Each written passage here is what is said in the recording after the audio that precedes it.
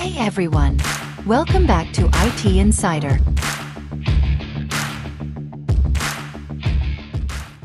In today's video, I'm going to show you how to reset a forgotten Windows password using Command Prompt. This method works for Windows 10 and Windows 11, and it's a lifesaver if you've locked yourself out of your computer. So let's get started. You can see I am trying to log in, but it says the password is incorrect. First, we need to replace the sticky keys executable down at bottom right corner with Command Prompt. To do that, hold the Shift key on your keyboard. With mouse, click on the power icon and select Restart. This will boot your Windows operating system into safe mode. Select Troubleshoot, then Advanced Options. In the Advanced Options, scroll down and select Command Prompt. This will open the Command Prompt windows. Before you start to enter these commands, make sure you know the drive your Windows is installed on. For my case, Windows is located on my drive C. Now let us type these commands as shown.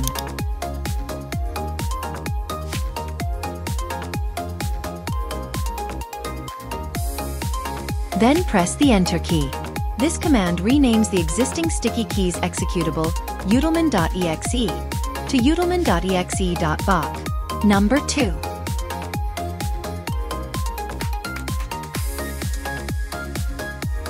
Again, press Enter. Type Exit to close Command Prompt and restart your computer. After the restart, you'll be back at the login screen. Here's where the magic happens. On the login screen, press the Ease of Access button, bottom right corner. This will open Command Prompt instead of sticky keys. In Command Prompt, type the following command to list all user accounts, net user, and press Enter. In my case, I'm going to reset the password for the account named Insider.